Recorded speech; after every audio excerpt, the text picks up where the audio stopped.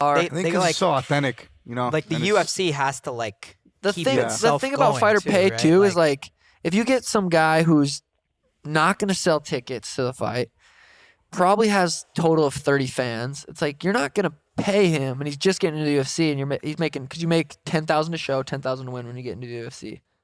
Like they're a business, you have to be making them money for them to pay you, which is fine, which is fair and understandable. More. That's why he gets a lot of shit for it. And then like he said something about he pays better than most boxers, which is true. Like you go on a boxing card, you might make $500, $600 unless you're the main event. Yeah, you gotta prove UFC, yourself. you're gonna make at least 10 and 10. And you just got to keep fucking doing sweet shit. And you will. Connor's been paid. Ronda's been paid. John Jones was fucking paid. Apparently not enough. Like, if you're doing the right shit, you're going to get paid. And that's kind of where I'm at. Like, I just need to keep winning. I just need to do the right shit. You still looking for a bag from Dana or what?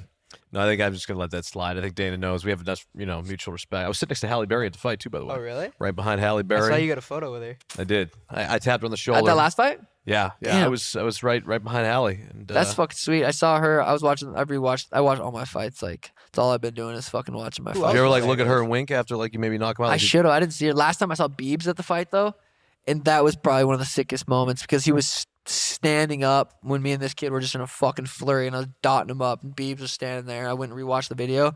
That was probably the sickest part. You're from Canada, eh? Yeah.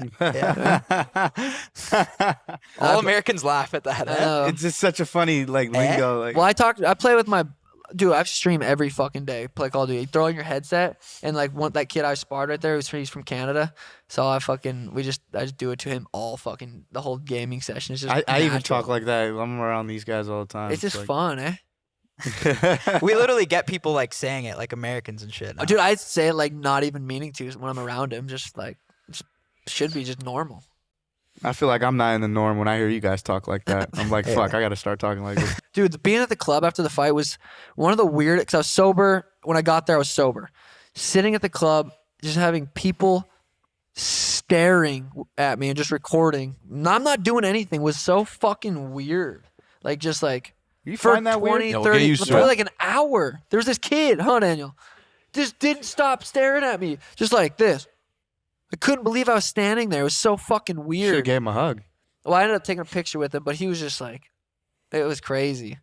Has any weird shit like that happened to you with fame or fans? Nothing crazy's really dude, someone at my house the other day, my driveway, waiting for me to come outside for me to sign shit. That was fucked.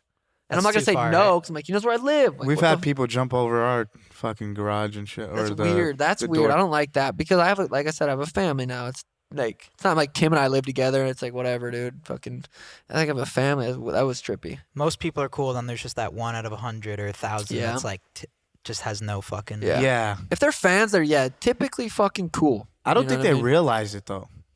Most fans, I don't think they realize what they're doing. I mean, imagine just meeting someone that you really, really look up to. I get where they're coming from, you know? It's sure. It's just delusion sometimes. When you have that many people following you like we do, it's there's definitely some fucking Jeffrey Dahmer serial killer out there. Oh, God. Chop us up. That's the fucking truth.